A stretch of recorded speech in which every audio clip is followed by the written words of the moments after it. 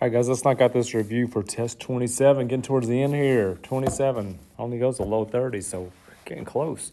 Number one says complete the table of values to 5 decimal places, which I didn't do exactly right, and use the table to estimate the value of the limit. Okay, so I went ahead just to save time and put these in the calculator. Now, let me remind you real quick what I did. I went to y equals first and punched that in. Once I punched it in, I went to, I graphed it. Then I went to second calc, number one, the value, and typed in all those numbers for value. You know, my x coordinates, they gave me the y. A couple of them, I didn't quite go 5 decimal places. I guess I should have read directions, but you can kind of see what's going on as we approach 2 from this side. It's getting closer and closer just to 0.2, and obviously approaching the same thing from this side, getting closer and closer to 0.2. So we're gonna say the limit is, let me erase that, what I wrote it there. The limit's gonna equal 0.2, which by the way is 1/5. Both those answers are appropriate. Number 2, same thing, except this time you gotta make your own table of values. So because it says it's approaching 0, I went to both sides of 0. I came closer and closer to 0 from the negative side, closer and closer to 0 from the positive side, and both sides are approaching 0.1666. You know, it's approaching this 1666. And that just keeps repeating. And if you figure out what that is as a fraction, this won't surprise you. It's 1/6. Okay, so that's a good answer there. Number 3. For the function f whose graph is given, state the value of the quantity if it exists. Okay, this one says, what is the limit of f of x, that graph, as x approaches 1? Now this is, gotta be careful here. As x approaches 1 from the negative side. So that means I'm coming in from the negative side, getting closer and closer to 1, which is right there. And if you're looking at, as the graph's getting closer and closer to 1 from that side, the graph's getting closer and closer to 2. Now, if you're coming from the right side, it's getting closer and closer to 3. But if from the left side, definitely getting closer and closer to 2. It's approaching 2. Number 4, use the graphing calculator to determine if the limit exists. If it does exist, estimate its value to 2 decimal places. All right, I'm going to do a couple of things here. First of all, I graphed it, and it was kind of hard to tell from the graph exactly what you could estimate it to. As a matter of fact, I'm going to show you a picture of the graph. And there's a picture I got. And it looks like the way the calculator did, there's almost like a little,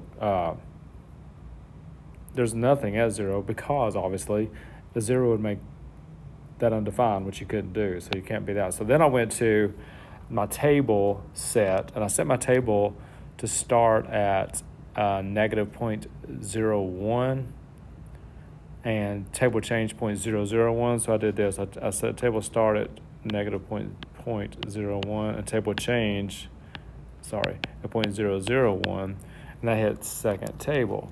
And I zoomed in, you know, I kept going, I used my arrow key, and what happened on both sides, the numbers kept getting closer and closer. Well, from one side got closer to negative 0.93, and the other side got closer to positive 0.93, which are not the same number. So I'm just going to say D and E, that limit does not exist. The other thing about that is if you really look at the graph here, and as I looked at my table, the graph, when it gets close to 0 right in this area, is like going above and below the x-axis up and down. So it's giving you weird values, but because of that, if you look at the left side, it's actually below the x-axis close to 0. And if you look at the right side, it's above the x-axis. So they're not approaching the same number there. Pretty good problem. All right, 5, 6, and 7. Evaluate the limit if it exists. We're going to use those some of those special limit rules and laws and things to simplify some of the stuff. So number 5, I'm going to break that down like limit. I'm going to break it down into individual terms. Limit as x goes to 4 of 5x squared minus the limit as x approaches 4 of 2x plus the limit as x approaches 4 of 3. Now, anytime you have a constant, the limit of the constant is just a constant. For a number, for the second term there, you can use substitution and just plug in the 4, and you get 8 there. And then same thing for the first one. Technically, you could put the 2 in the front if you want to, just like, you know, we did with laws. You can always put that exponent in the front like that. Let's make it 5x as x approaches 4. And if I put the 4 in there, I'm going to get 5 times 4, which is 20. So I'm getting 2 times 20 minus 8 plus 3. That's 40 minus 8 plus 3, 30 is 35. So the limit will be 35. And you need to show some steps there. Don't just work that out real quick in one step. You need to show some steps there that you do know what the law say. So number six, if you have a fraction, we're going to break that into two pieces. So I'm going to say the limit as x approaches 2 of my numerator, which is x squared minus x plus 6, over the limit of my denominator as x approaches 2 of x plus 2, just like that. And then, again, we're back where we were a second ago, so I'm going to break that up into individual terms. Limit as x approaches 2 of x squared minus limit as x approaches 2 of x plus limit as x approaches 2. I know this is tedious, got to hang in there. Over limit as x approaches 2 of x plus the limit as x approaches 2 of 2. And then we can start substituting now. So I can put the numerator can go like that's going to be 2 squared minus 2 plus 6. My denominator is going to be 2 plus 2, which gives me 4 minus 2 is 2 plus 6, that's 8 on my numerator, and 4 on my denominator, which is 2. All right, just like that. Got one more of these, number 7, same, 7's just like the one we just did.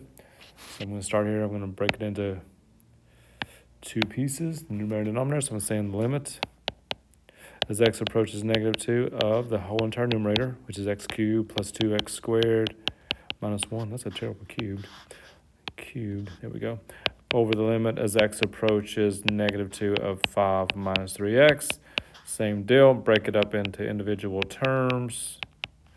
X cubed, and I'm going to put the 2 in the front, 2x.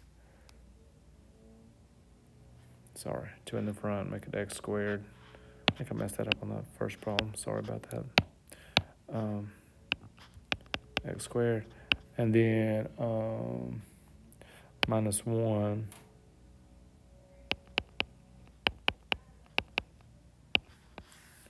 Again, I know, guys, this is tedious. There's a reason, there's a method for the madness. Just got to hang in there for a couple of days.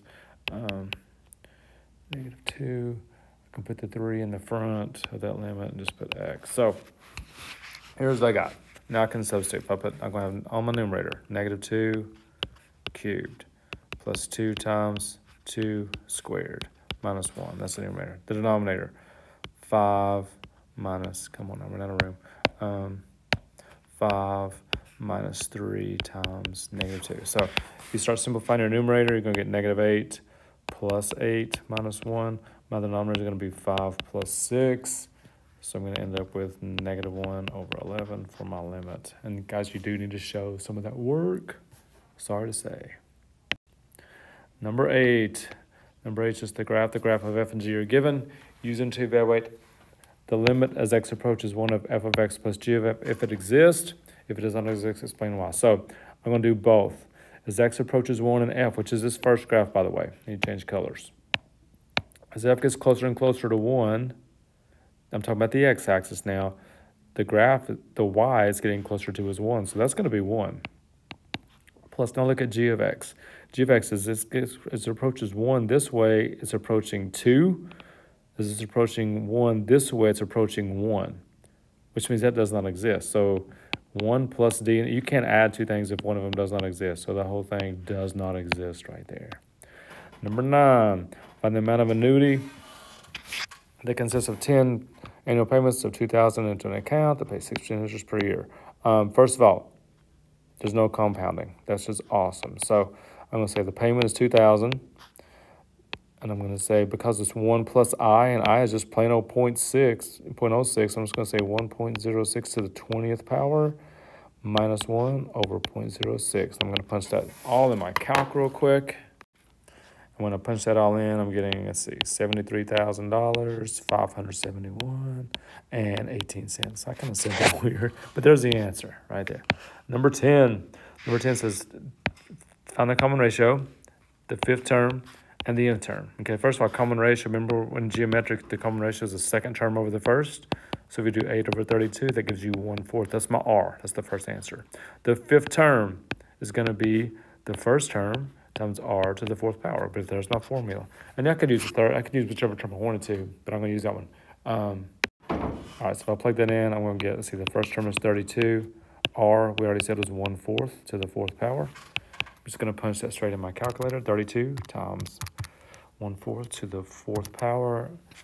And I'm getting 0.125, but I'm going to change it to a fraction because, you know, that's just kind of what we do. It should be 1/8, which it is exactly. And the reason I did a fraction there is because they gave me fractions in there. And then it says the nth term. The nth term, remember, leave the n in. So you put the first term times r, which is 1/4, and then n minus 1. You leave the n in. They want the equation. So there's 3 answers there. The r, the 5th term, and the nth term.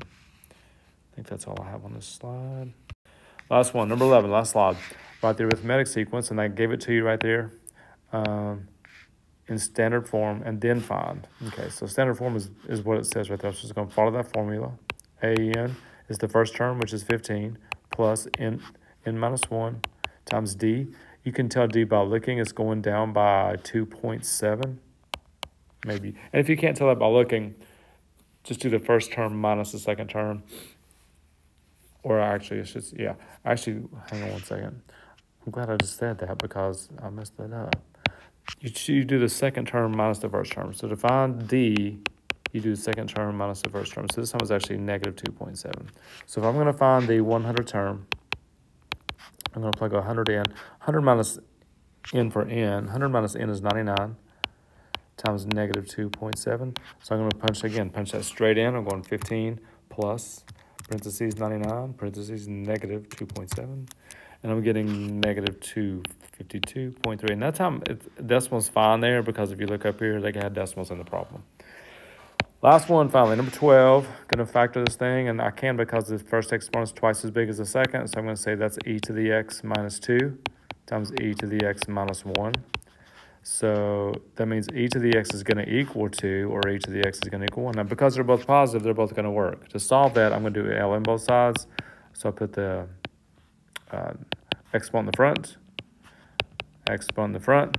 And remember, when you have natural log of e, it's just out of here. So I'm just going to punch in natural log 2 on my calculator. I'm getting 0.6931.